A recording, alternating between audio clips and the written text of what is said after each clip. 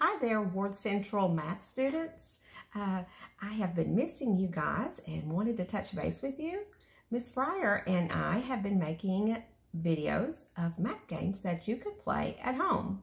And I wanted to share one with you about making 10. To play this game, you'll need a deck of cards. And you can use the ace as a 1 and the numbers up to 9. If you don't have a deck of cards, you could use Uno cards, or you can even make your own game cards. Just paper and pencil and write the numbers on them. So what you'll do is you'll make 4 rows of 4. So let me show you. All right, so I have 4 rows of 4 cards. You'll notice I shuffled them real good before I got started. So when you're playing with a partner, whoever's going first will look through the cards to see if they can find a combination to make 10. So I see a 3 and a 7 make 10.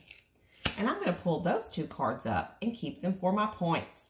If you'll notice on the cards, there's a rectangle in the middle that has that number of objects in it. So you can actually check to see that you have 10.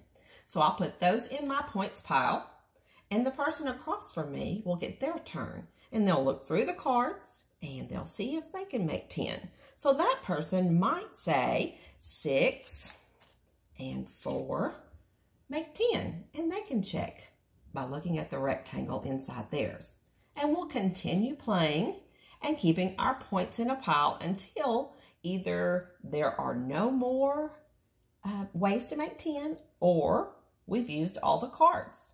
At that point, we can just count the cards and see who has the most points to win. Now, there's a variation to this game. If you want to play, make 9, make 8, make 7, whatever you want to do, okay? So, Miss Fryer and I are going to be emailing the directions to this game to your family and this video. And let me say that this is optional. This is not something you have to do, but it is a fun game. And it will help you practice making 10. If you and your parents enjoy it and want to show us photos or a video of you playing the game, we'd love to see that if you want to return it, but you certainly don't have to. We're missing you so very much. And remember, you are loved.